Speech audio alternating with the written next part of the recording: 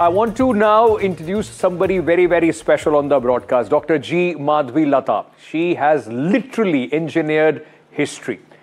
She was awarded the NDTV Science Icon of the Year award at the NDTV Indian of the Year Awards. And her role, in fact, in building the world's highest railway bridge over Chenab is absolutely phenomenal.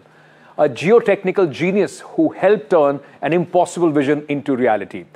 I spoke to her. Take a look.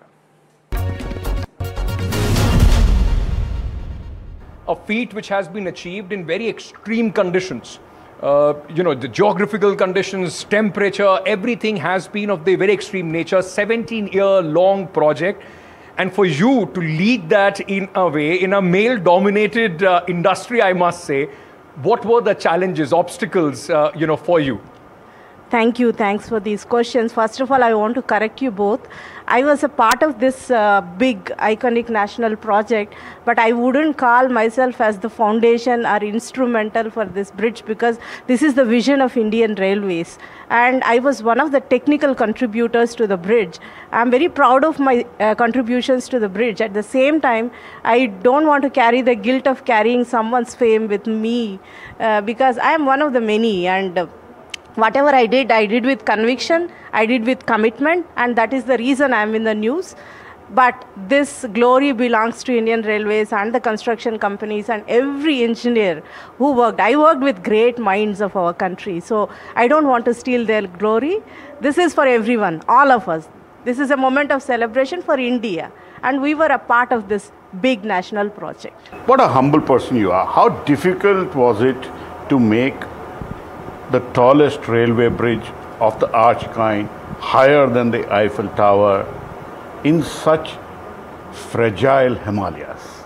Extremely difficult, because I was there from the beginning till end. I have seen how this bridge is unfolding on those very complex geological conditions, extreme climatic conditions, and more than that, we are also expecting high seismicity in that region, and we are talking about a height of 359 meters, where wind is at a very speed, and when it is blowing at 220 kilometers per hour. So these are big, big challenges. And more challenges when we started the project is when we went forward, we found a lot of surprises. To our surprise, the geological conditions were continuously evolving.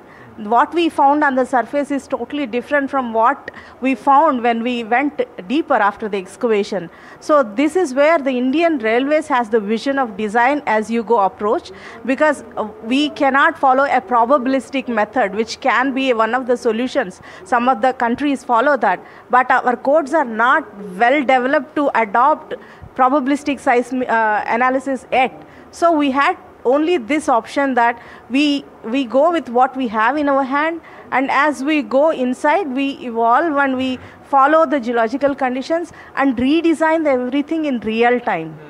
Now, see, we face earthquakes in Himalayas. It's sitting on the main thrust fault. Earthquakes of 8 magnitude are expected.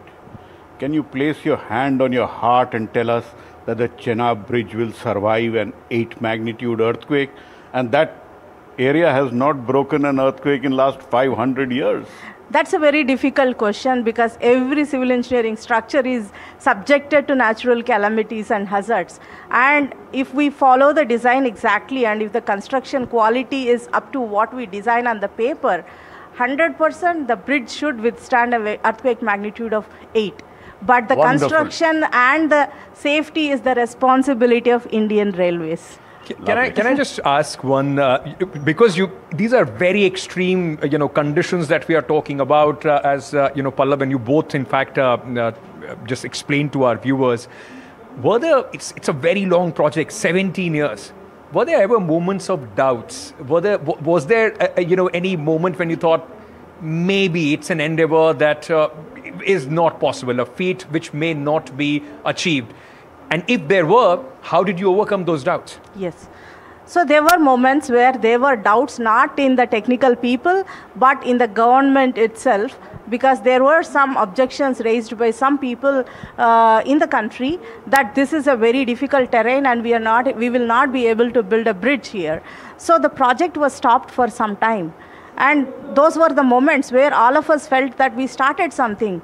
And if we stop now, what message we are giving to our country, and what will our kids and undergraduate kids know about this bridge and think that they started and India couldn't do this. So all technical people and the railways were very strongly supporting the construction and continuing with the construction of the bridge. But there were some problems due to which the bridge was stopped, the construction was stopped.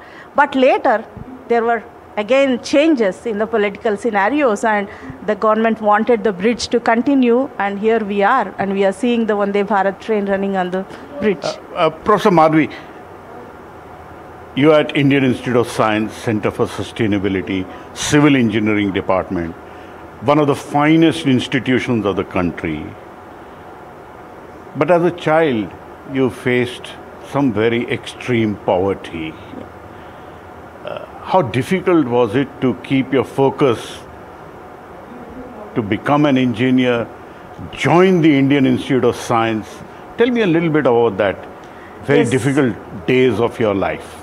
You're right. I came from a very humble background, from a very small village, and things were not easy for me when I was growing up. Things were very difficult, and I was not even sure that I will study beyond 10th class, because my grandmother was ready with a groom, and then she said, this is it, you have to get married.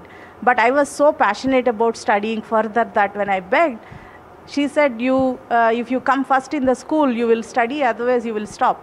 So that was not an option for me.